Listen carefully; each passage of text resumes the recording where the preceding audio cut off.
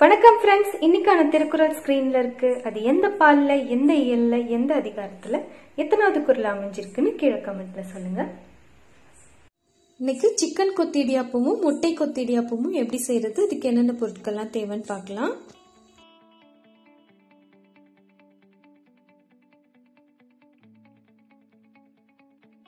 தேவையான அளவு எண்ணெய், வெதுவெதுப்பான தண்ணியில பிசைஞ்சு வச்சு இடியாப்ப மாவு, மிளகுத்தூள், மிளகாத்தூள், மஞ்சள் தூள், காஷ்மீரி மிளகாத்தூள், 150 கிராம் போன்லெஸ் சிக்கன், 2 முட்டை, தாளிக்கிறதுக்கு கடுகு உளுந்தம் பருப்பு, இஞ்சி பூண்டு பேஸ்ட், கொஞ்சம் நெய், தேவையான அளவு உப்பு, சின்ன சின்னதாக கட் பண்ண கொத்தமல்லி தழை, காஞ்ச மிளகாய், கருவேப்பிலை, முந்திரி பருப்பு,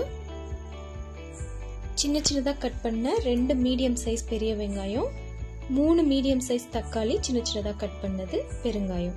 ஃபர்ஸ்ட் சிக்கனை வேக வச்சு எடுத்துக்கலாம். அதுக்கு ஒரு பேன்ல கொஞ்சமா எண்ணெய் விட்டு லைட்டா சூடானதும் மஞ்சள் தூள் போட்டுக்கலாம்.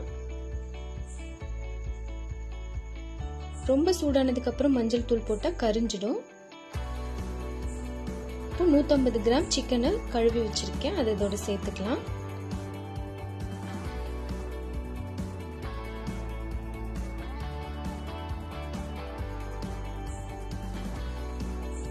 கொஞ்சமா உப்பு சேர்த்துக்கலாம்.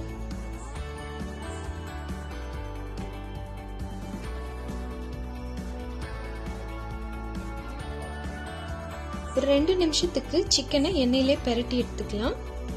போன்லெஸ் சிக்கன் தான் யூஸ் பண்ணணும்னு இல்லை, போன் இருக்க சிக்கன் கூட யூஸ் பண்ணிக்கலாம். ஏன்னா வேக வச்சு அது தனித்தனியா பிச்சு தான் எடுக்க போறோம்.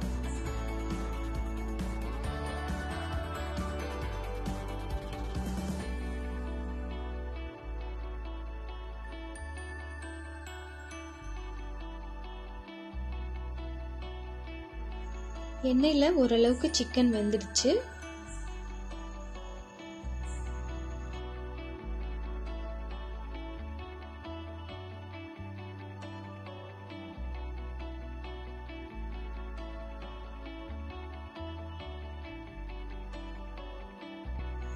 இப்போ ஒரு 1/2 கப் அளவுக்கு மட்டும் தண்ணி ஊத்தி கொஞ்ச நேரம் வேக விடலாம் சிக்கனை.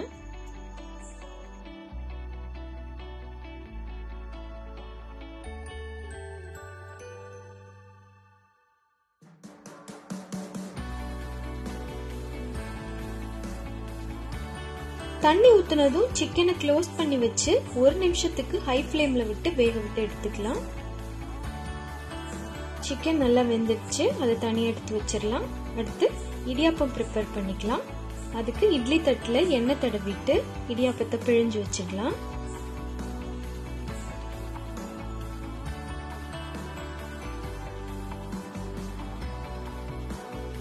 இன்னைக்கு கடையில வாங்கின இடியாப்ப மாவு தான் யூஸ் பண்ணிருக்கேன். 2 கப் இடியாப்ப மாவுக்கு 1/4 கப் வெதுவெதுப்பான தண்ணி கொஞ்சம் கொஞ்சமா ஊத்தி பிசைஞ்சு இடியாப்பமா பிழிஞ்சு வேக வச்சு எடுத்துக்கலாம்.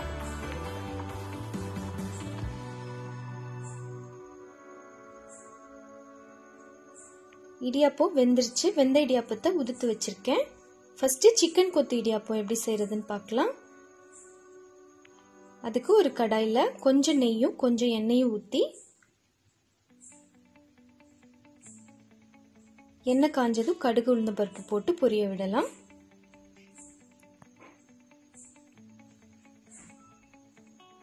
அடுத்ததா முந்திரி சேர்த்துக்கலாம். முந்திரி ஆப்ஷனல் தான். 2 காஞ்ச மிளகாய் கிள்ளி போட்டுக்கலாம்.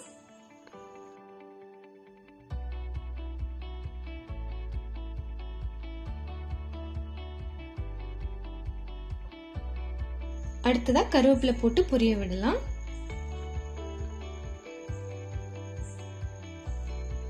கருவேப்பிலை பொரிஞ்சதும் சின்ன சின்னதா கட் பண்ணி வச்சிருக்கிற பெரிய வெங்காயம் சேர்த்துக்கலாம்.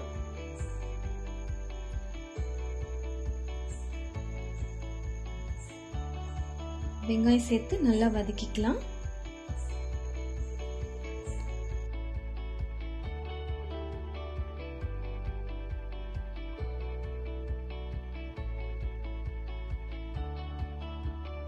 வெங்காயம் நல்லா வதங்கி கோல்டன் கலர் ஆயிடுச்சு. இப்போ தக்காளி சேர்த்து நல்லா வதக்கிக்கலாம். தக்காளி நல்லா வதங்கிடுச்சு.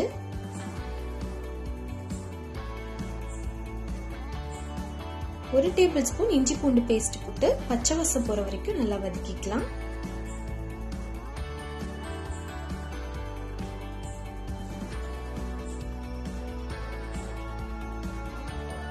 எனக்கு பெருங்காய வாசம் பிடிக்கும், அதனால பெருங்காயம் சேர்த்துக்கிறேன். அதுவும் ஆப்ஷனல் தான், வேணும்னா போட்டுக்கலாம், இல்லைன்னா வேண்டாம். வேக வச்சு பிச்சு வச்சிருக்கிற சிக்கனையும் அதோட சேர்த்து நல்லா கிளறி விட்டுக்கலாம்.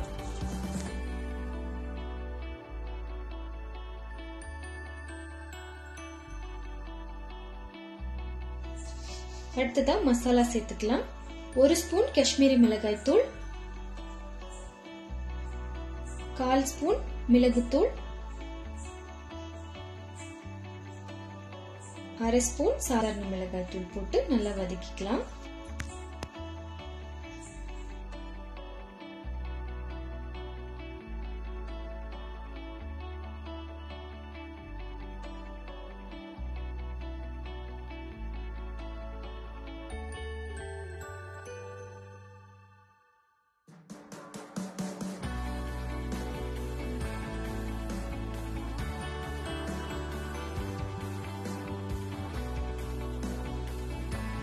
தேவையான அளவு உப்பு சேர்த்துக்கலாம்.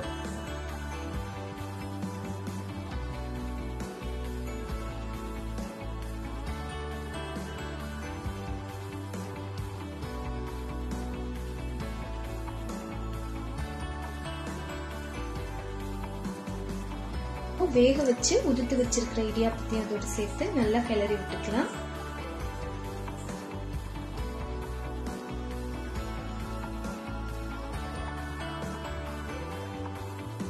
இடியாப்பத்தை கிளறும் போதே லைட்டா குத்தி விட்டோம்னா தனித்தனியா உதிரி உதிரியா கிடைக்கும். சிக்கன் கொத்து இடியாப்பம் ரெடி ஆயிடுச்சு. அடுத்ததா முட்டை கொத்து இடியாப்பம் செய்யலாம். அதுக்கு ஒரு கடாய் ஹீட் பண்ணி அதுல கொஞ்சம் நெய்யும் தேவையான அளவு எண்ணெயும் ஊத்திக்கலாம். சிக்கன் கொத்து இடியாப்பம் செஞ்ச சேம் ப்ராசஸ் தான். எண்ணெய் சூடானதும் கடுகு உளுந்து பருப்பு போட்டு பொரிய விடலாம். அங்க செஞ்ச மாதிரி தான் முந்திரி, காஞ்ச மிளகாய், கருவேப்பிலை எல்லாம் போட்டு நல்லா பொரிய விடலாம்.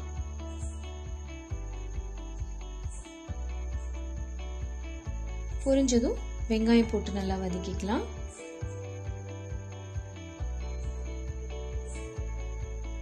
வெங்காயம் வதங்கினதும் தக்காளி சேர்த்து நல்லா வதக்கிக்கலாம்.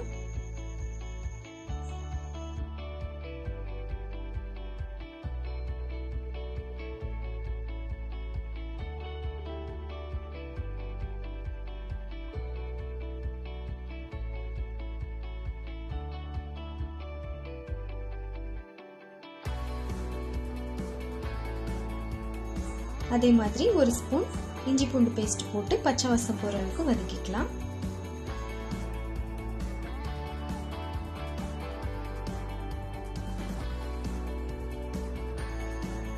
இங்க மிளகு தூள் மட்டும் சேர்த்துக்கிறேன். மிளகாய் தூள், மஞ்சள் தூள் எதுவுமே சேர்க்கல.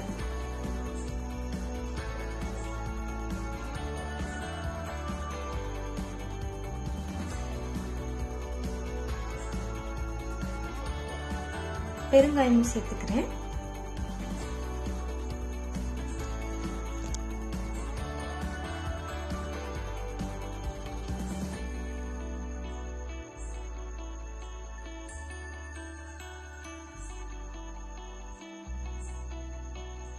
தேவையான அளவு உப்பு சேர்த்து நல்லா கலந்து விட்டுக்கலாம்.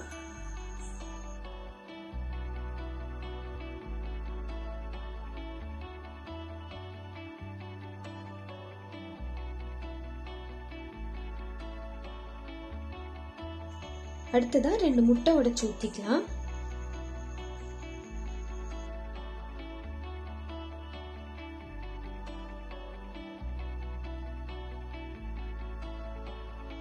முட்டை நல்லா மசாலாவோட கலக்கிற மாதிரி கலந்து விட்டுக்கலாம்.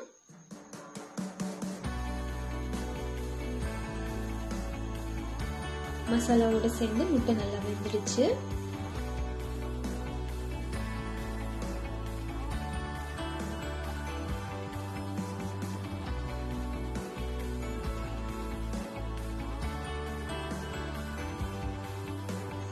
இப்போ அதே மாதிரி வேக வச்சு உதிர்த்து வச்சிருக்கிற இடியாப்பத்தை சேர்த்து நல்லா கிளறி விட்டுக்கலாம்.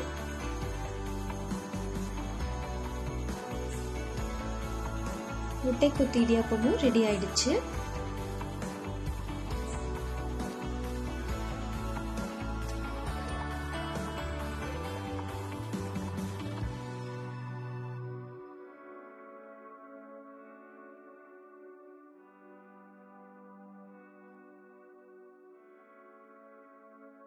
ரெண்டு இடியாப்பத்துக்கும் நமக்கு பிடிச்ச மாதிரி கார்னிஷ் பண்ணி டிஸ்ப்ளே பண்ணிடலாம்.